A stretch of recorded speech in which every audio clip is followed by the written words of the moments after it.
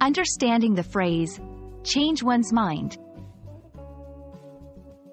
Hello everyone. Today, we're going to explore a very common English phrase, change one's mind. This phrase is used frequently in everyday conversations, and understanding it can really help in both speaking and comprehending English. Let's dive into what this phrase means and how to use it correctly. Change one's mind simply means to alter one's decision or opinion about something. It's when someone has one opinion or decision, and then they decide to go with a different opinion or decision. This change can happen due to various reasons, such as new information, different circumstances, or a change in feelings.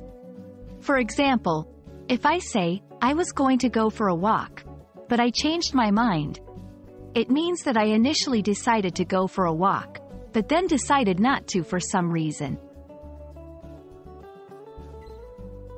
To use change one's mind in a sentence, you can follow this structure: subject plus change one's mind plus optional reason.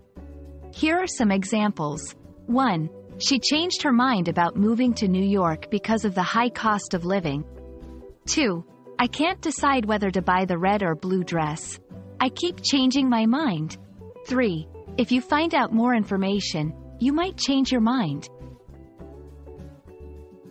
Notice how the phrase can be used in different tenses depending on the context, like past tense, changed her mind, or present continuous tense, keep changing my mind. It's important not to confuse change one's mind with phrases like make up one's mind. Make up one's mind means to come to a decision, not to change an existing one. For example, I finally made up my mind about which university to attend, means deciding on a university after a period of uncertainty. I hope this video helps you understand and use the phrase, change one's mind, confidently in your English conversations. Remember, it's all about altering a decision or opinion you had before. Happy learning, and don't be afraid to change your mind about using new English phrases in your conversations. See you in the next video.